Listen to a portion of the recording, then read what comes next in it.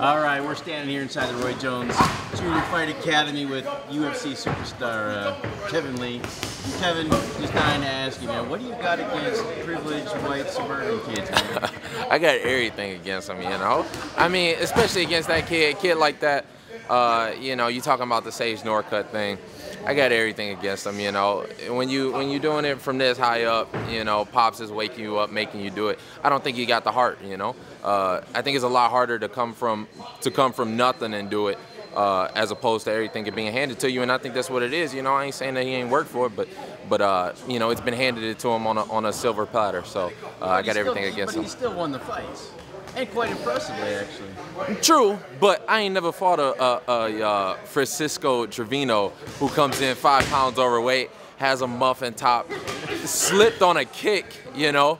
The kid doesn't even belong in the UFC to begin with, and they're feeding him to the wolves. I mean, I'm talking about the Trevino kid, you know. Yeah. He doesn't belong in there, and they fed him, so. You know, it's easy to look good when you're getting fed, you know. You look at my record when I was 5-0 at 19, 20 years old versus his record at 5-0. I mean, I blow him out the water. My opponents were 57-3 before they fought me. He's fighting guys that were like 0-3, 0-4. Yeah, you're gonna look impressive. Knock that kid out with a fucking wheel kick, you know. Do all that. You supposed to. That's what you're supposed to do. When you're fighting real championship level fighters, it's harder than what it looks.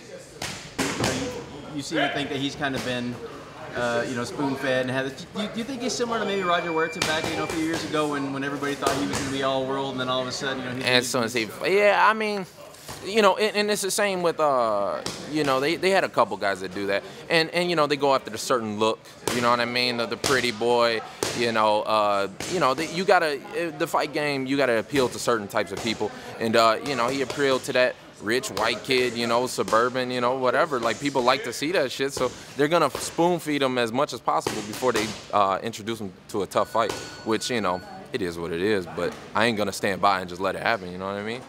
Well, you mentioned him being a pretty boy. Any truth to the rumor that maybe it's just you're jealous because he might be the only guy in the UFC that's better looking than you, from what I heard?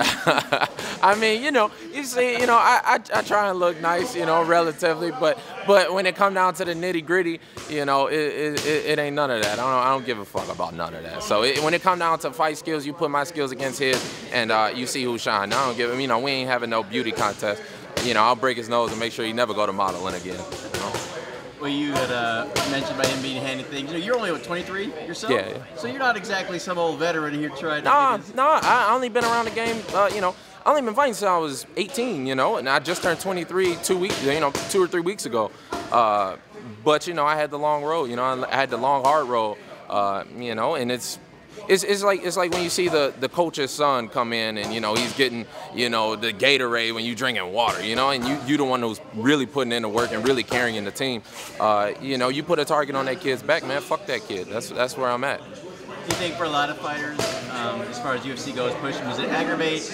I know it does, like you and some other guys, when you see people like Northcutt or you know, maybe Ron or Judge, or people that are pushed. Does that bother you guys that have done the hard work? And not that they haven't, but you got the wins and you see you're getting passed over? Yeah, I mean, a little bit, you know. When you see, you know, whatever you see, when you see Dana ride him around in his Ferrari on a strip or whatever, you know, it is what it is. And he sees him without ever seeing the guy even fight, you know what I mean? Like, see the guy fight, you give him props, I respect that.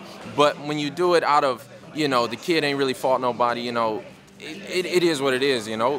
When you do it out of, you know, based on his looks, based on whatever, I got a problem with it.